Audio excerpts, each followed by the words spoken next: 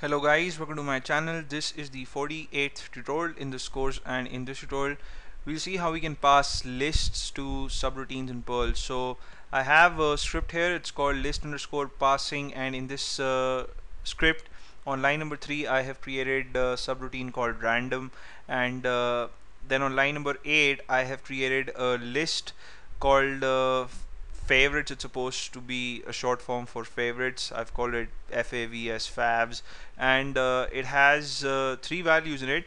The first one is playing guitar, the second one is playing chess, and the third one is reading books. All three are string values, and these are three of my hobbies.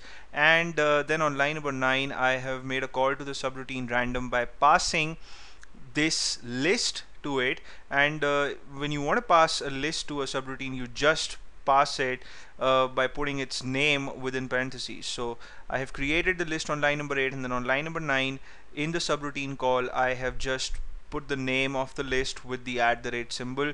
And when you do this, the contents of the list that you have passed, which in this case is favs, the contents would be copied to the special list @_, which holds the contents of the arguments that are passed to the subroutine.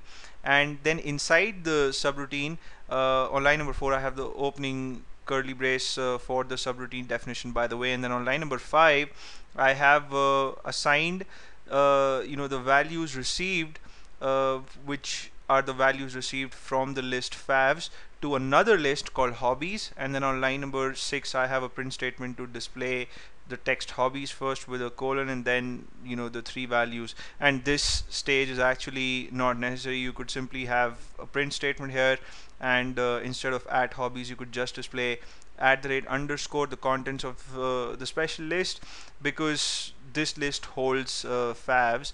But then I just wanted things to be a little more clear, so that it's easy to understand. So I'll press F5 to see the output, and there we go. We see that hobbies are playing guitar, playing chess, and reading books. So I hope you guys had fun watching this video. You may subscribe to my channel if you haven't already. I'm gonna see you in the next tutorial. Till then, take care.